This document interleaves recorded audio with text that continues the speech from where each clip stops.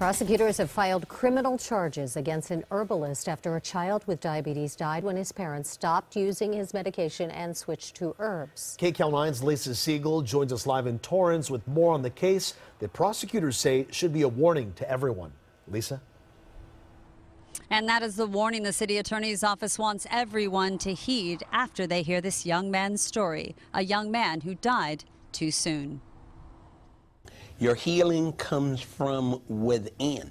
He calls his business Common Sense Herbs, has his own YouTube channel, and holds seminars about the power of healing, not to mention what he says are the problems with medicine. I had 5 years of drugs and doctors and treatments with my prostate cancer, and I got progressively worse. And when I took the herbs, it got rid of it.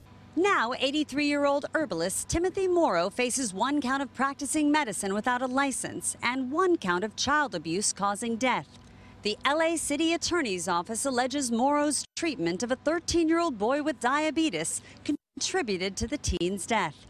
We're told the teen's mom met Morrow at a seminar about herbs and healing ailments. That was in 2014. Once treatment began and herbs were being prescribed, there came a moment when this young boy was in a very serious condition, and the herbalist prescribed, again, herbs instead of the insulin that the boy's treating physician directed.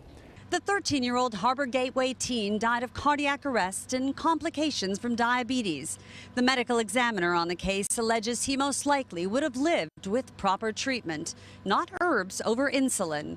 We went to Morrow's office. It's open for business, but no comment there. His attorney told me by phone Mr. Morrow is not guilty. He spent his lifetime helping people. And I am told by the city attorney's office that the parents, as for them, there was insufficient evidence to bring charges or prosecute. Now, if you have any information about this case or concerns about a doctor or a dentist, we have information on our website. Just go to kcal9.com and click on Seen on TV for help. Back to you. All right, Lisa, thank you.